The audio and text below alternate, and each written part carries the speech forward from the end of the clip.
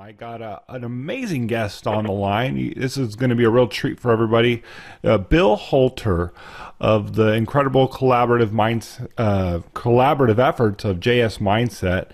The website is jsmindset.com. We'll have the links in the description area, from precious metals to geopolitics to having a real unfiltered insight on the economy. Bill Holter does not hold back, and we've got a taste of him before. Here he is once again. Bill, thanks for coming up. Thanks for having me, Kenneth. Bill, there seems to be lots of dysfunction currently in the markets. Uncertainty with rate increases. Gary Cohen just left the White House out of disagreements on the tariffs. And Wall Street is falling today as we speak, as Cohen's exit adds to the quote-unquote trade war fears. So let's get your thoughts on this as it relates to the economy. Well, first off, absolute free trade is best. But that's not what we have in the world. We do have, there are tariffs all over, and many of the deals that the U.S. has done in the past have been U.S. negative. And that shows up in the trade deficit numbers. As a matter of fact, I think yesterday the trade deficit blew out again further. That's happening with a weak dollar. So that should tell you that the dollar needs to be even weaker. Yeah, that's interesting. It's one of those things where, Trump is out there creating this quote unquote war. But even if he's bluffing, one of the things I was saying is this might actually cause other countries to renegotiate. And maybe there might be some positive that comes out of this, despite the fact that not having free trade is a bad thing for the U.S. Well, first off, tariffs slow trade. I mean, they're an obstacle to trade, and that's during normal times. And these are not really normal times because the world is now more indebted than it's ever been. And if you slow trade, you're slowing, if you want to call it velocity, you're slowing the generation of cash or income, if you will, which makes the debt harder to pay. And I think a lot of people are not looking at it from that standpoint, that tariffs depress trade, which depresses cash flow at a time when cash flow is most needed because there's more debt than there ever has been. Right. Well, it's an interesting thing, and I was thinking about this yesterday, the concept of a trade deficit.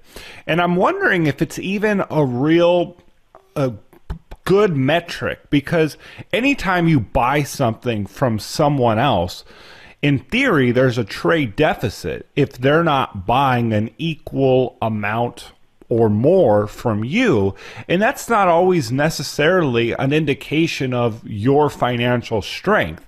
But I guess it's the fact that we've seen tens of thousands of factories close and lots of jobs shipped overseas that we're feeling the impacts of these trade deals, and it's being shown in the trade deficit. What are your thoughts on that? Well, I think if you go back to the basic nuts and bolts of it, this is showing why going away from a gold standard in the first place was a very bad thing, because it used to be that if you ran a deficit, you paid in gold, and you could only run a deficit for so long because you'd run out of gold. And in essence, that's what happened to the U.S. We ran out of gold. We closed the gold window in August of 1971, and gold was no longer allowed to be the arbiter, and it allowed the U.S. to pay for the deficits with freely printed dollars. So, and obviously that's what has and is irritating the world, is that the U.S. is basically freely printing dollars that truly have no value when all is said and done, and they're importing real stuff and paying, make-believe pay. It's the never pay. I've always called it the never pay theory or never pay strategy. In other words, you pay with dollars and you promise with more dollars, but you never really truly pay. You never really truly settle. Because settlement can only be made in a real money, which is either silver or gold, or real products. Well, the fact that precious metals right now are not showing, all-time highs and shooting through the roof is a simple proof that the economy we live in is just an alternative reality. And I'll give you another example. When we would get positive economic results, I would say positive in quotes, and this happened quite a bit during the Obama administration. We would get positive results, and the stock market would actually go down because that would signal possibly tighter monetary policies, higher interest rates, and maybe a pullback on QE, and the market would actually go down on positive news. And this is that alternative reality. And I guess with this trade deficit or this trade war, I'm almost wondering if in this alternative reality that this stock market seems to live in is maybe it makes it go higher just because it always seems to do the opposite of what we expect it to do in the short term, at least. Well, Kenneth, I wrote tangentially on that yesterday. I put out a public article. The title was basically MOPE, Management of Perspective Economics. And that's what's happened for years and years. I mean, the markets now all markets are 100% rigged.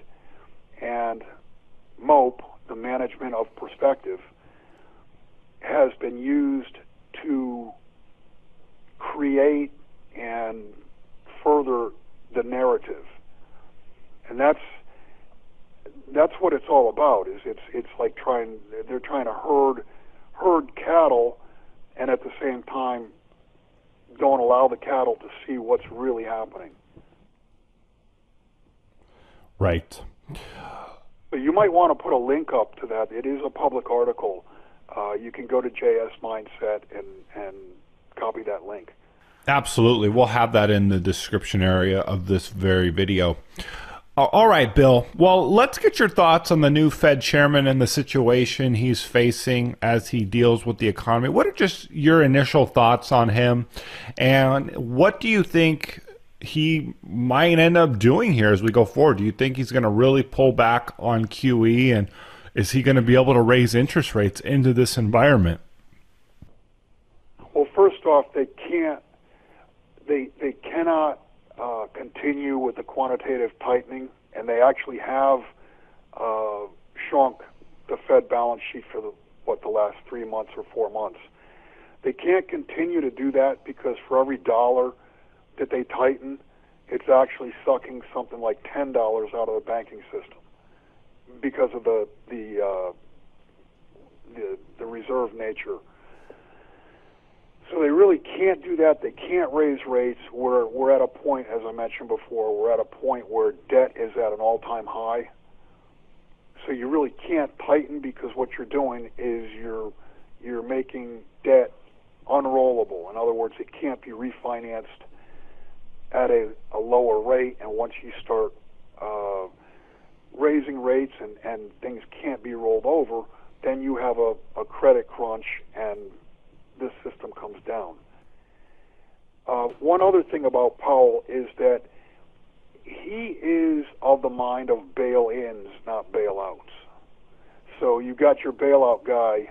You have President Trump, who obviously understands and knows how to use bankruptcy, and now you've got the Federal Reserve Chairman who is a bail-in guy.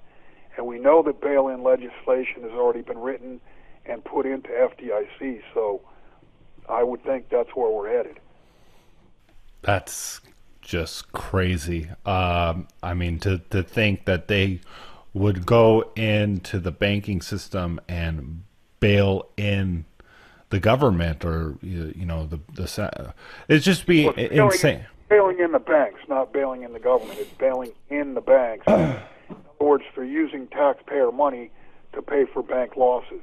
Last time around in 2007, 2008, they did bailouts and they used taxpayer money. This time, they're not going to use taxpayer money. They're going to use depositor money. Well, that's even more of a reason, which I was going to say, is that to have money off the books. If you have some physical gold or physical silver, that's money that just can't be taken away from you, or just zeroed out from your bank account. Right. I mean, that's insanity that they would do that. That's Jim's get out of the system strategy. You take capital out of the system, you put it into silver, put it into gold, have it out of the banking system, whether it be in your possession or in a non-bank vault. That's capital that's out of the system. It's also wise to get your stock certificates and have those issued and sent to you, so you have the certificate in hand, because let's say you have your account with broker ABC and they go broke. It may be 3 to 5 years before you get your certificates and they unwind the whole thing. So if you have your shares in hand, if markets are open or when they reopen, you will have the liquidity, you'll have the use of those shares, and they won't be tied up in a bankruptcy of your broker. So getting out of the system, getting your capital out of the system is very important. Right. Well, Bill, the Dow Jones had a 4-digit down day not too long ago. This was headline news. But then it's inched its way back. It really seemed like perception is that it's going to keep inching forward. People don't believe that we're in a bear market, and we're still on that perception of a positive economy. And they seem to be doing a good job of maintaining that perception. But I guess, just what are your closing thoughts here on how long they can keep that perception intact before maybe the floor falls out from underneath the market and the financial system? Well, to be clear, things have changed. Interest rates around the world are going higher. Long-term trend lines going back to 1980, 1982. Those trend lines have been broken, and interest rates are going higher. So there is a big change in the credit markets. Everything has been held up by credit, and if credit is weakening and we see higher rates, we are in fact in a bear market. And I would just caution your listeners and ask them to look back to 1929. Look back to 1987, look back to 2000, look back to 2008. Each one of those times we had an initial break, and then things would calm down and the market started inching back. And we got to the point where what you're talking about right now, it seems like the market wants to come back. But each time the market didn't come back to new highs, and in fact really rolled over and flushed. And I think that's what we're headed toward, is a complete flushing. Wow, complete flushing.